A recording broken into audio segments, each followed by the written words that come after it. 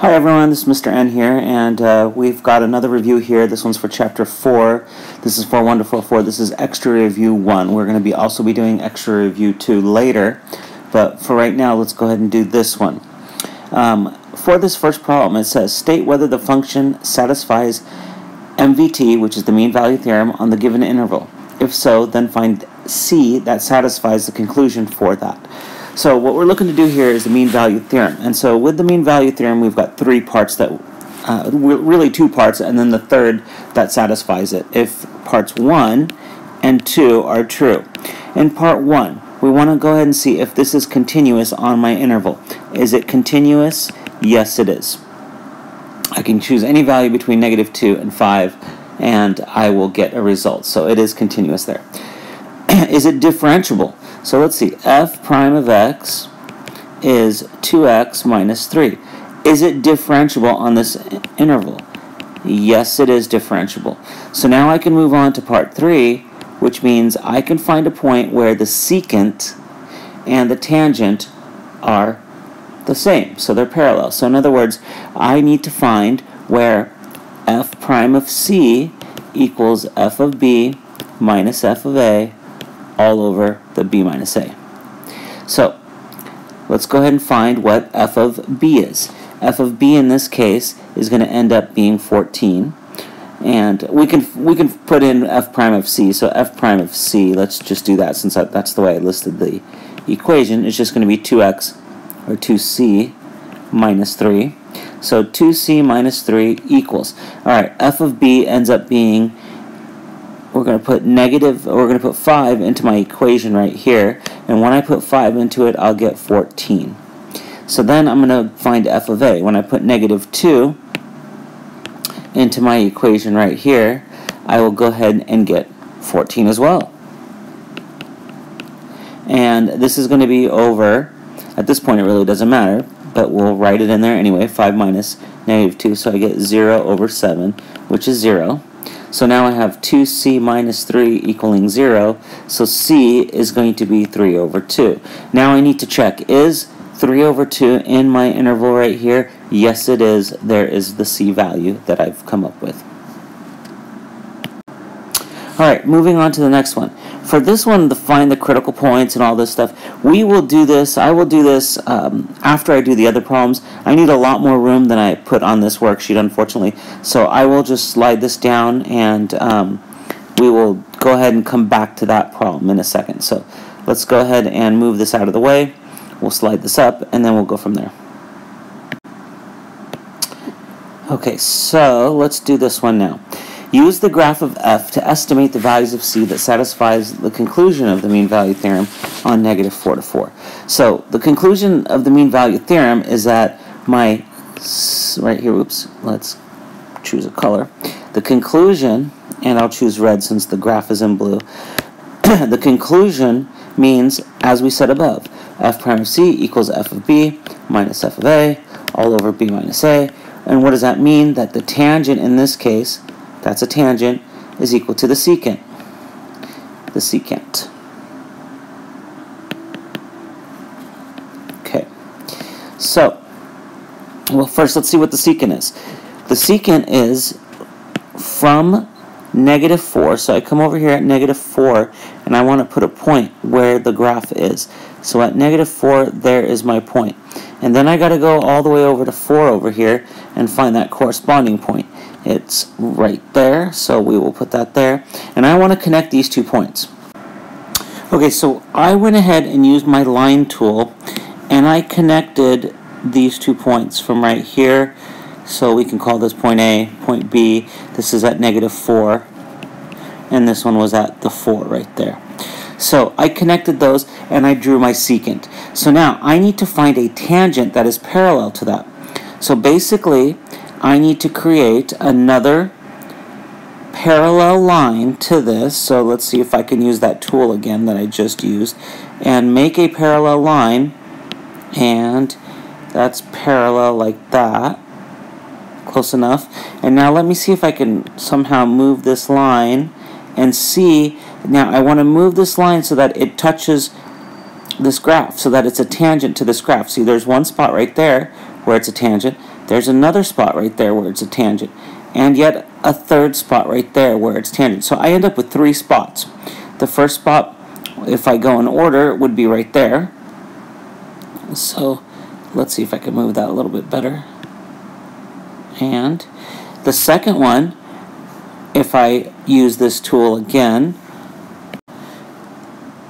so I have my second one here, and let's see if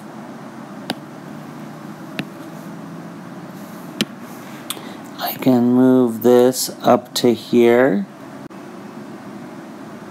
And let's go ahead and see if I can use this to create another one. And we will go ahead and see if we can move this third one over to right there. Okay, so now I have my 3 secants. Now let's take a look at these points. Right here, that is the tangent point. This is a tangent point, and that's a tangent point. So I'm going to guesstimate at these values. So this C right here is, we'll say, approximately, we'll say negative 3. This is 3.5, so we'll say negative, this first one, we'll say C is approximately negative 3.4. On this one, we'll say C is approximately negative 1, and there's 0.5. We could say about negative 1.4 as well. And on this one, we can say C is approximately, there's 2.5. We'll keep it at 2.5. So I've got my 3 approximate values of C.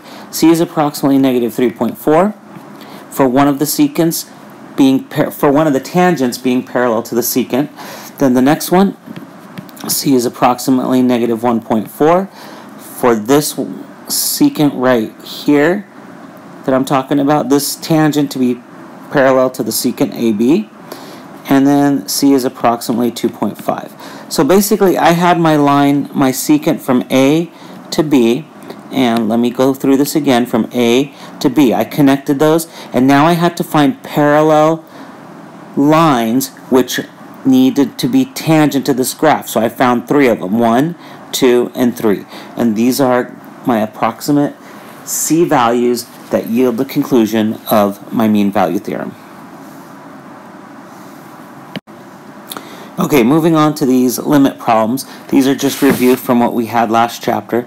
So this first one, since I'm going out to infinity, I could just take a look at these, and this answer is going to be 5. For the next one, again, I'm going out to infinity, and in this case, the bottom, this coefficient, is much greater than that, so it's increasing at a much greater rate. So the way you can think of it is, you have something over something even larger. So it's getting to 0. So this is increasing at a much bigger rate right here. So you have 1 over a really big number, which is going to be essentially 0. Okay, and again, these are just quick shortcut technique ways. Over here, I could take a look at this, and I could take the square root of x squared over x is what I'm looking at. In this case, I've got to take a look at these coefficients. This is 4x squared. Sorry about that. So that'll give me 2x over 2x right here, and this will reduce out to be 1. So again, you're going to take a look at the 4x squared. Don't forget that coefficient. And on the bottom, I've got the 2x. So take the square root of this, you get 2x. And match it up with the bottom, it reduces out, so you end up with 1. So that was a review of last chapter. Okay, so now let's go ahead and go back and do those problems from up above here that we had, and take a look at this. So for part A, I was asked to examine this f of x equaling x cubed times x minus 2. And let me list again what you were to do for this problem. For this problem, you were asked to find the critical points. Oops, so let's go ahead and list that as the critical points. So we needed the critical points, then we needed to find the relative extrema, then we needed to find any inflection points, then we needed to find intervals of increasing, decreasing, And then we needed to find the intervals of concavity. I think I could spell that. Concavity. And then we finally needed to find x and y-intercepts. Okay, now this isn't the order that we need to do these in, but those are the things that was asked for us in this problem. Okay, so we're going to move this up a little bit more, and we'll come back to that next problem. So, let's take a look. This first thing I want to do is, let's go ahead and find, actually, we'll make this problem a little bit easier, and I'm going to distribute. So f of x is going to be x to the fourth minus 2x cubed. The reason I did this is so now if I take the derivative, such as f prime of x here, I get 4x cubed minus 6x squared. It's much easier to work with, and then I don't need to do the product rule. So since we have the derivative, let's go ahead and set this equal to 0. By setting it equal to 0, it gives me my critical points. So I'm going to take out a 2 and an x squared, and I'm left with 2x minus 3 equaling 0. So I end up with critical points at x equals 0 and 2/3. So I did that part. I got the critical points. Okay, now how do we know if any of these are going to be relative extrema? Relative minimum, relative maximum? Well, we got to test them. So I like, as we've mentioned before, to do the number line method. So I'm going to put these on a number line. I've got my values here of 0, and I've got my value of 3 over 2. Sorry, this should be 3 over 2. That was my mistake here. This should be 3 over 2. So 3 over 2. Now, taking a look at these, this is my f prime of x. And I'm going to find intervals between 0 and 2/3, greater than 2/3, and less than 0, and see and plug it in to see what the derivative is. So for example, let's find f prime of negative 1. And here I will get a negative value, so a negative number. So all these are going to be negatives in here. Let's pick an interval between 0 and 3/2, or pick a value between 0 and 3/2. Let's go ahead and pick x equals 1. So f prime of 1 will give me a negative answer as well. So this is going to be negative in here. So this is that first derivative test that we've talked about, and I'm going to do everything based on this first derivative test. If I have to use the second derivative to find the concavity, I will. And in fact, it's asking me to, but I'll take care of that later. So now let's find something greater than 3/2. Let's say f of 2. So if f prime of 2, if I plug in f prime of 2, I get a positive number. Now notice, in this, these are slopes, right? The slope changed from a negative to a positive. What does that yield? That yields a minimum right there. So I have, we didn't put that, that was positive. So in this case, I will have a relative minimum at x equals 3 over 2. Again, the critical points determine what numbers I'm going to put on the number line here. In this case, I had 0 and 3 over 2. Again, you set it equal to 0, or you want points where it's undefined. So in this case, we got those two, and I tested them on my first derivative test number line, and I had a relative minimum. Here there is no change in slope, so I can't conclude anything, but here I had a negative slope going to a positive slope. This created a minimum at 3/2. So far I've got the critical points, I've got my relative extrema. Let's see if I can find intervals of increasing and decreasing since I have my first derivative graph. Well, look, from here, from anything negative, let's use the laser, to here, that's negative. It's going to be decreasing. It's also decreasing in this region. And then it's also, now it's increasing 3/2 and greater. Can I include the 0? No, I can't, because at 0, it's neither increasing nor decreasing. So since 0 is neither increasing nor decreasing, I cannot include it. So here is my intervals of increasing. So it's increasing, we said, from 3/2 to infinity, or you can write it as x greater than 3/2. It doesn't matter if you write it in this notation with the parentheses and brackets, or if you write it with the inequalities. And it's decreasing when we go from negative infinity to 0, union 0 to 3/2. Again, if you wrote this in inequality form, you could say when x is less than 0, and then when x is between 0 and 3/2. So you can write it either way, it doesn't matter. So we've got our intervals of increasing, decreasing. So we did this, and now let's go ahead and take a look at if we have our intervals of concavity, inflection points, and then we still have to find the x and y intercepts.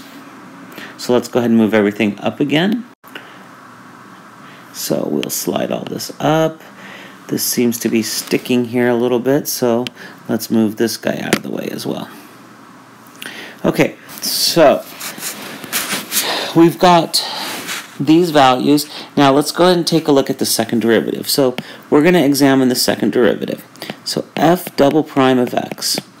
And what does the second derivative give us? Well, the second derivative will give us concavity. So it'll also help us determine inflection points or possible inflection points, and then when we test them, we'll know if they are inflection points for sure. So let's go ahead and take the second derivative, and in this case, we'll get 12x squared minus 12x. Again, I'm taking a look here. And I'm going to set this equal to 0 because I want the points where it's 0 or undefined because those are possible inflection points. So let's take out a 12 and an x. I'm left with the x minus 1.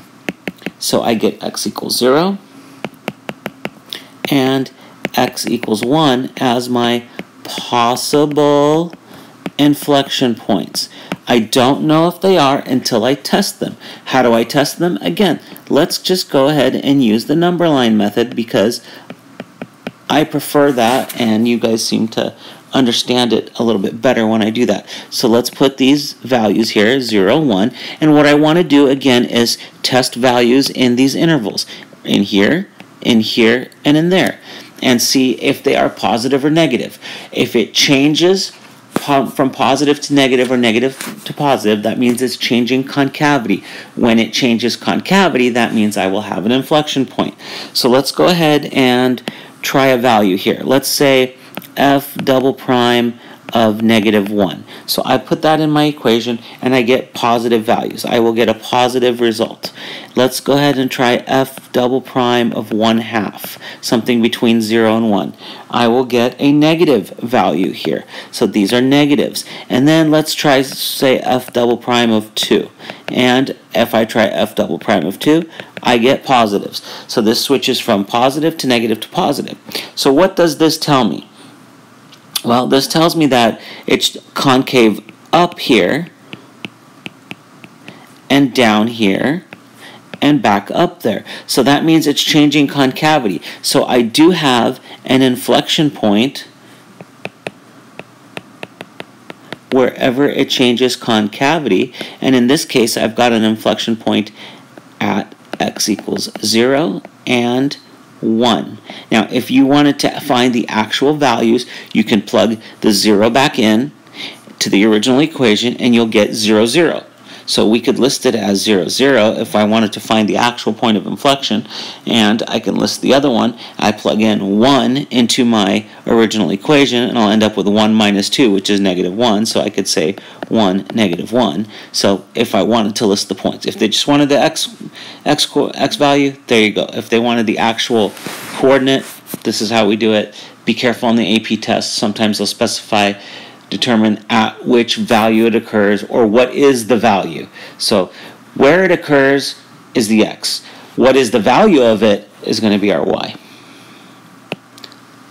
Okay, so we've got our points of inflection, and since we have our second derivative, we can determine the concavity. So it's concave up on the interval from, we'll go ahead and say this is going to be from negative infinity to 0,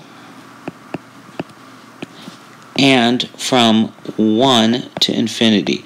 Concave down will be between 0 and 1. And I'm just looking here at my second derivative number line to determine this concavity. So we've got our concavity here. So we did our points of inflection, increasing, decreasing, concavity. I just need one more thing. I need to find x and y-intercepts. So let's go ahead and slide this up just a little bit. And if I can squeeze this in right here, we will go ahead and do that. So I need to find my x and y-intercepts. So for the x-intercept, we're going to set f of x equal to 0. So we will have 0 equaling x to the 4th minus 2x cubed. And in this case, I could take out an x cubed. I'm left with x minus 2. So this happens to yield 0 and 2 for my x-intercepts. Now, for my y-intercepts, I need to find out when x is 0 what the y value will be, and we'll do it on the side right here. We'll say the y-intercepts is going to be f of 0 in this case, and it will end up being at 0. So my y-intercept is at 0. If you wanted the coordinate, it would be 0, 0, obviously, and my x-intercepts would be at 0, 0, and in this case it would be at 2, 0. So I've got my x-intercepts and my y-intercepts. So we are all done with this problem. Oh, and it asks us, I'm not sure if it did, but let's take a look. It asks us to sketch a graph. Actually, it didn't in the original problem. It did not ask to sketch a graph. But if you wanted to sketch a graph, you have all the info that you need. So we'll go ahead and put that in. You know it goes through 0, 0. You know you have a relative minimum.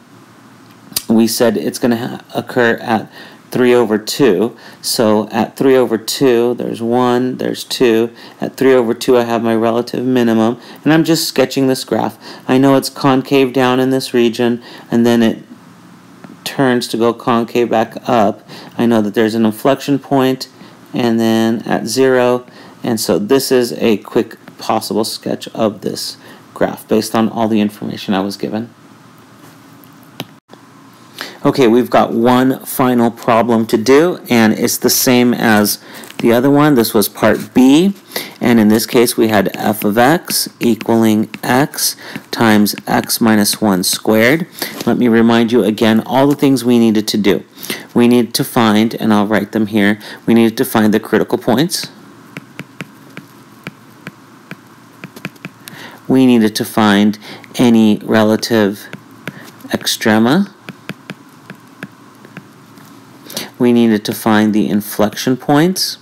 We needed to find the intervals of increasing or decreasing. We needed to find the intervals of concavity.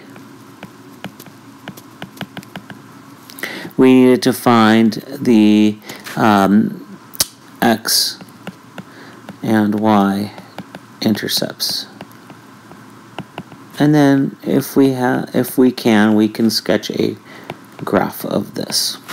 So again, we're doing this all without a calculator. So for this first one, there are multiple ways to do it.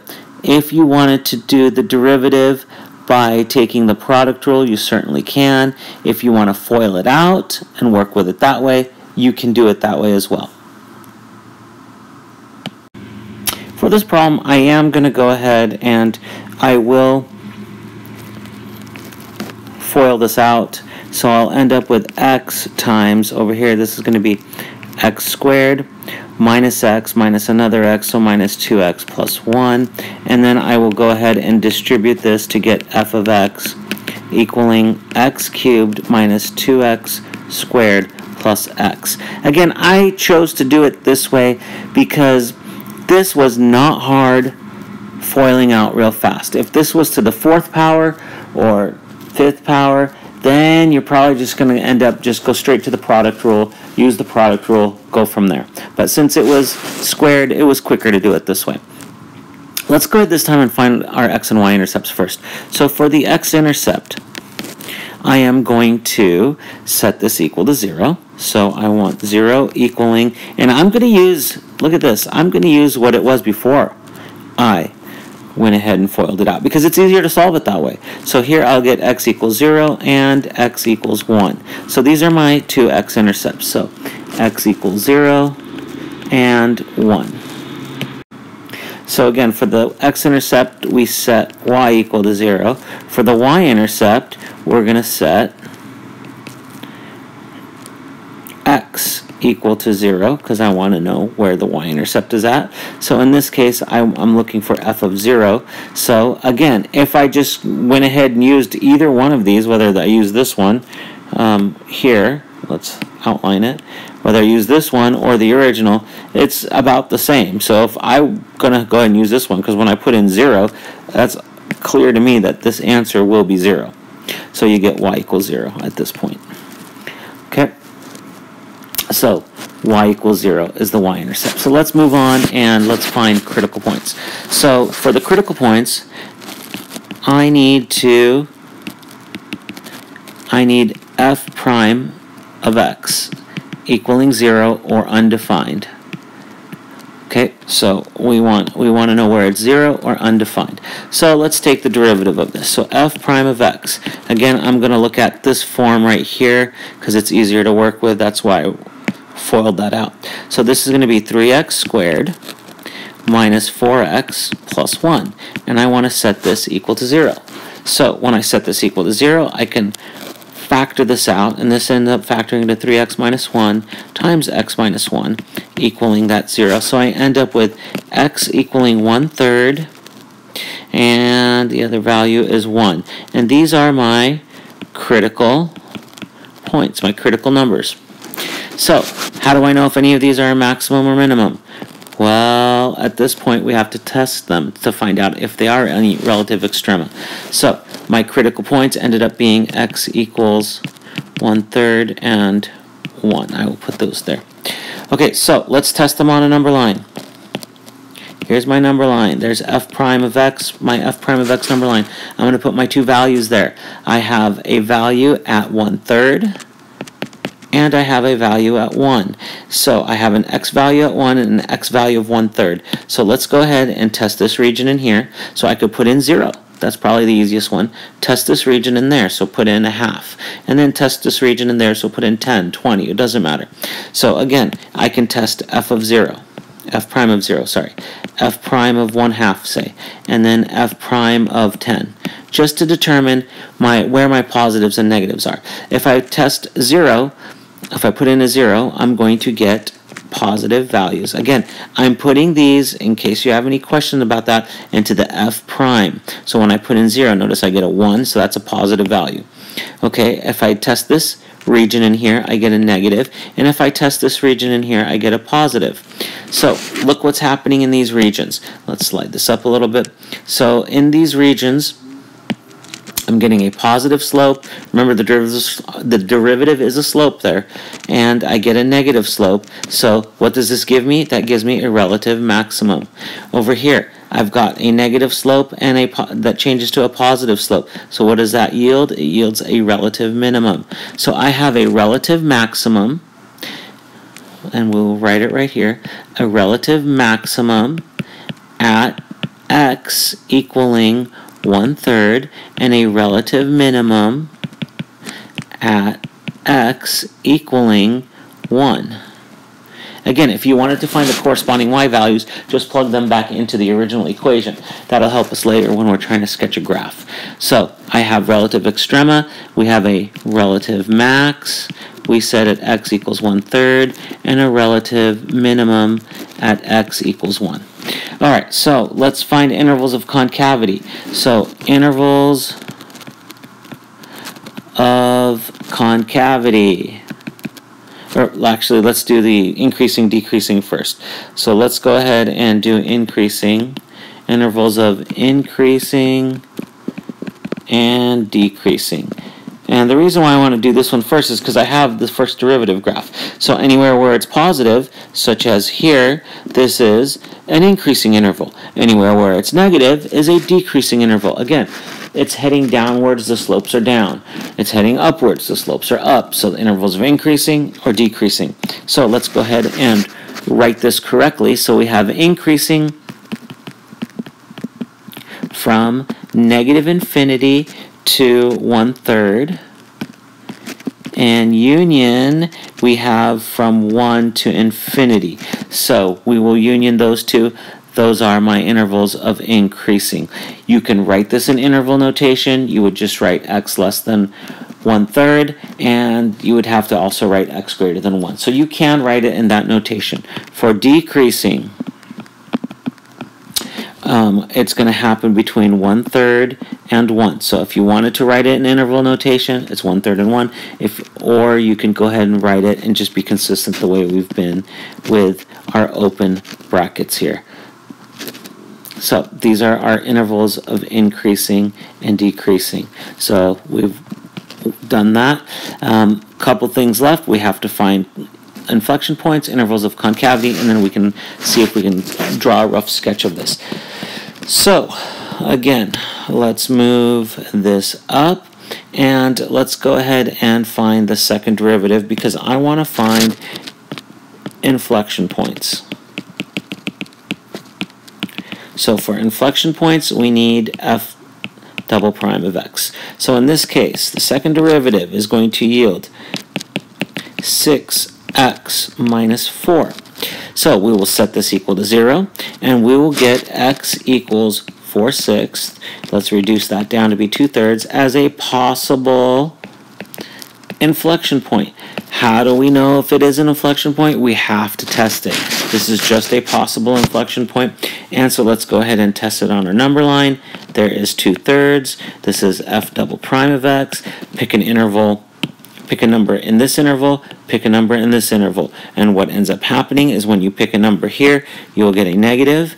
When you pick a number here, it'll end up being a positive. So we are changing from negative to positive. Since there is a change, this is concave down. This is concave up. Since we have a change in concavity, we will have an inflection point there. So yes, we do have an inflection point at, and this occurs at x equals 2/3. So we have the intervals of concavity now. And let's go ahead and list these. We already said it's concave down from negative infinity. So this is down from negative infinity to 2/3. And then we said it's concave up from 2/3 to infinity. Again, you can write this as x less than 2/3, x greater than 2/3. So either way is fine. Know both ways because you will see both ways on the AP test. Now let's see if we can draw a quick sketch of this. So let's slide this up a little bit, and let's see if I can draw a quick sketch of what's happening here. I know that I have a relative maximum at 1/3.